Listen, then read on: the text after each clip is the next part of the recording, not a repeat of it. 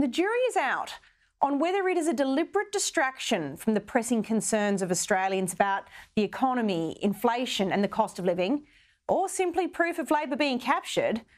But we've had another week of Parliament where the proposal to amend Australia's constitution to insert a so-called voice to Parliament took centre stage. This week, the opposition honed in on the scope of the matters over which the voice would have a say. And it quickly became clear that Indigenous Affairs Minister Linda Burney either isn't across her brief or is prepared to mislead about the role this body would actually play. Check this out. Would the voice be able to make representations to the Chief of the Defence Force on military acquisitions or the location or operation of military bases? I can tell you what the voice will not be giving advice on. It won't be giving advice on parking tickets.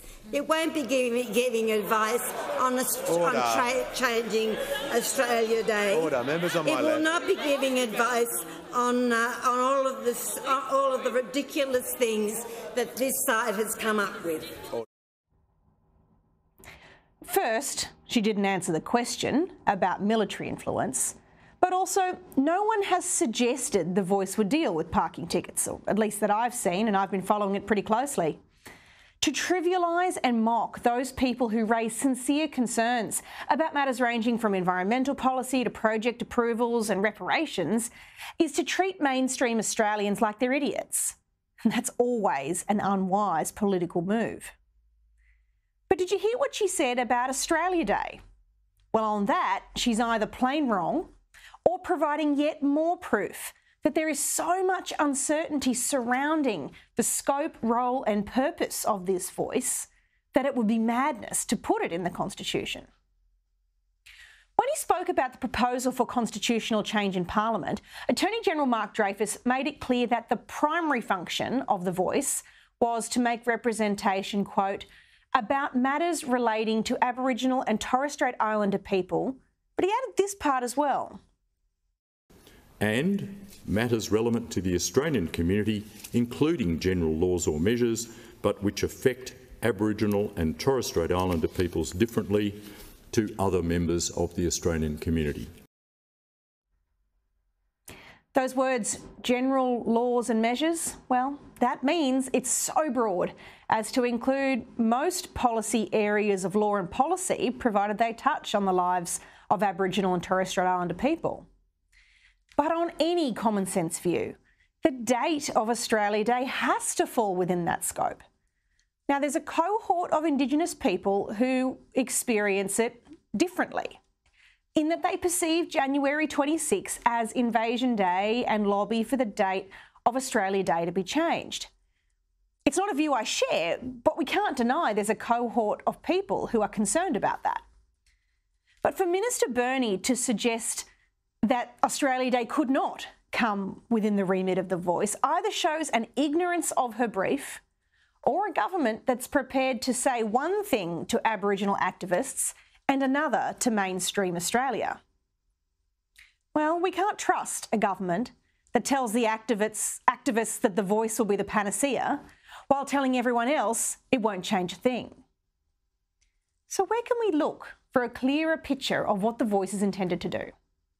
Well, thanks to Fair Australia, we have learned that the lead advocate on the Yes campaign, CFMMEU official Thomas Mayo, has been pretty frank about the objects of its design.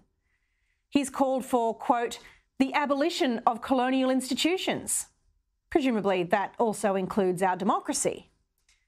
He has been willing to acknowledge with thanks that, quote, our communist elders have been an important part of our struggle. I know you comrades that are listening today will continue to support our struggle, and you are an important part of the struggle, just like our communist elders have been an important part of our struggle. And Mr Mayo has been upfront about the way that the voice will, quote, punish politicians who ignore its advice, such as forcing Australians to, quote, pay the rent with, again, quote, reparations and compensation. You know, this is the first step. It's a vital step. Pay the rent, for example. You know, how do we do that in a way that is transparent and that it actually sees reparations and compensation to Aboriginal and Torres Strait Islander people?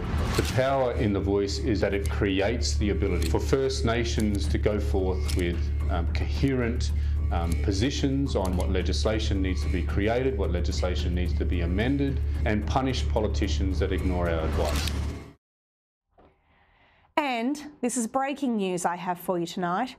Mr Mayo has been recorded conveying a very different approach to the scope of the voice from that which Minister Burney would suggest. Listen to this chat he had with Teal MP Zoe Daniel. So then sort of bringing this conversation back to 26th of January, on issues like that, if we had the statement from the heart and an Indigenous voice to Parliament, do you think that would help sort of synthesise that argument and bring people together in order to move us forward on those sorts of things as a community? But we could genuinely say to Australia, this is the First Nations, you know, this is the Aboriginal and Torres Strait Islander position on what 26 January means to us and what we think the solution is, whether it's about, you know, anything else that we debate, all sorts of policy issues, and not just obviously Indigenous policy issues, but things that might affect us indirectly, sort of, you know, like, yeah, I mean, there's superannuation is a good example. Did you hear that? I hope you heard it right. Mr Mayo, lead advocate on the Yes campaign and instrumental in the design of the voice, expects it to get its hands on superannuation policy, your retirement funds. The bloke who designed the voice, who has been selling it around the country, who stands next to the PM as he makes announcements about it, and who leads the Yes case, he wants a practical veto on super policy. Because remember, Mr Albanese said it would be a brave government that didn't do as the voice says. I got to tell you, that's not democracy. So it's time for the government to come clean. How much power will the voice have over your retirement savings? And if retirement savings are covered, what about other private property rights, savings, investments? It's Fair Australia that's picked this up. Credit to them. And now Teal MPs like Zoe Daniel, as well as Labor, have a lot of explaining to do. Well, Mr Mayo is right about this. If any of those predictions are correct, it will, to use his words, be, quote, a black political force to be reckoned with. But it would also be divisive, oppressive, and open to abuse. And that's not good for anyone, whatever the colour of their skin may be. Before I bring in Senator Jacinta Nampijinpa-Price to discuss this, I thought it would be helpful to mention the opinion that was provided by a well-known barrister named David F. Jackson of King's Counsel. He's arguably Australia's most well-known and capable constitutional law barrister. Very sadly, he passed away recently. In his opinion, which was submitted to the committee that looked at this before Parliament, he observes that constitutional change to establish a voice to Parliament is wholly unnecessary because the Parliament already has the power to legislate for a voice to Parliament if that's what's needed to turn around the fortunes of Indigenous Australians. He says, the first observation I would make is that in light of the Parliament's existing legislative powers, and then he quotes the sections, that the proposed chapter seems quite unnecessary. He also says, the short fact is that there is no reason at all why the Parliament cannot legislate to establish a body now which has features similar to those proposed for the voice in the proposed Section 129. If that's the case, what is the point of a referendum to insert a further legislative power in the Constitution? Can I tell you, that's a really significant opinion. It means that all of the claims that Linda Burney and others make that the constitutional change is needed to improve the lot of Aboriginal Australians are actually false.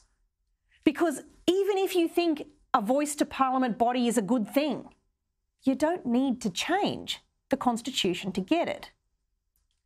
And if the government were prepared to offer a modest recognition in the preamble of the Constitution, it would have bipartisan support and, I'd suggest, the majority of Australians' support.